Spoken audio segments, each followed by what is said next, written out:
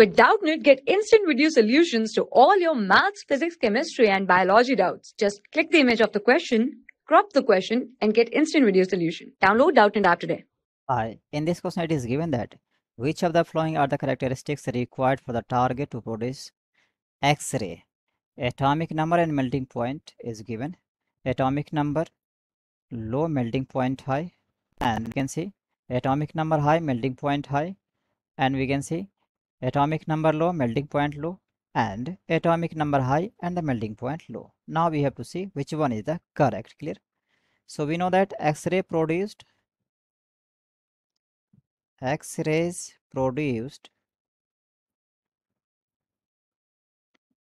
if high velocity of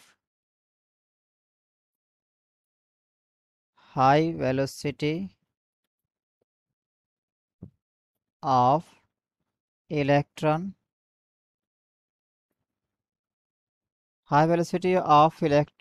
collides with target.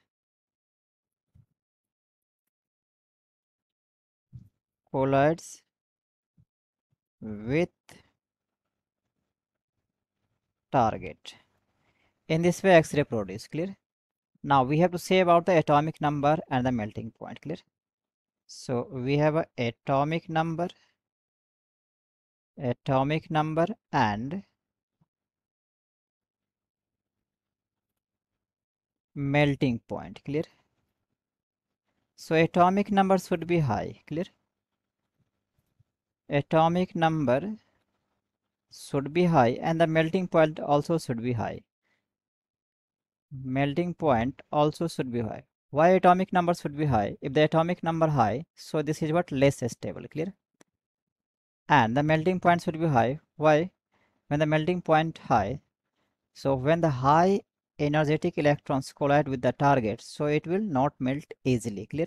That's why melting point should be high and the atomic number should be high, so that it is less stable, and we can see that X-ray can easily produce. Clear? So in this way we can see that atomic number and melting point both should be high. Clear? Atomic number and melting point both should be high, so B is the right option for this question, we can see. Clear? Hope this answered your question. Thank you. For class 6 to 12, IIT JEE and NEET level. Trusted by more than 5 crore students. Download Doubtnut app today.